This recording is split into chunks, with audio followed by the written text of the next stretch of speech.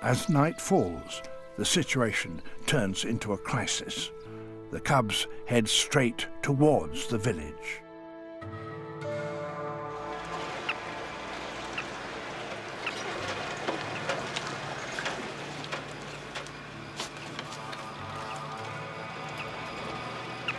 This could be disastrous for the cubs, dangerous for the people, and jeopardize everything Flip's worked so hard for.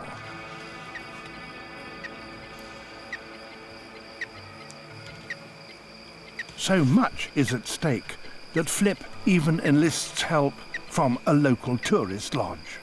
I think you should drive past us now and you go to the village, Puros, and you go and tell the people that the lions are lying here and we're watching them very carefully, and then tell them if they come anywhere close to the village, we'll dart them, just so that they know and see that it's not just us sort of favouring the lions at their expense.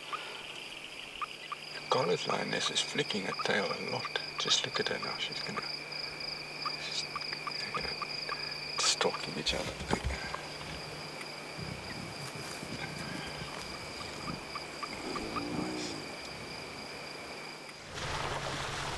The lions are just a quarter of a mile from the village when Flip decides to intervene. By broadcasting a lion roar, he hopes the cubs will be distracted.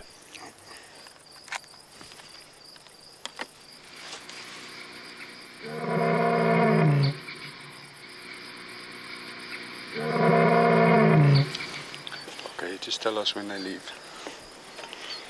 Birds running downriver. Oh, okay, one time. Let's go. Okay, everything's done.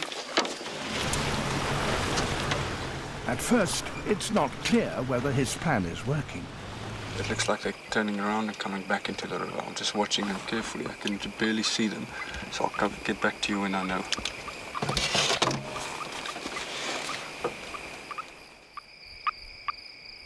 Thankfully, as the cubs turn back down the river and away from the village, Flip can relax. Even so, he stays with them until he's sure they're well out of danger. Watch.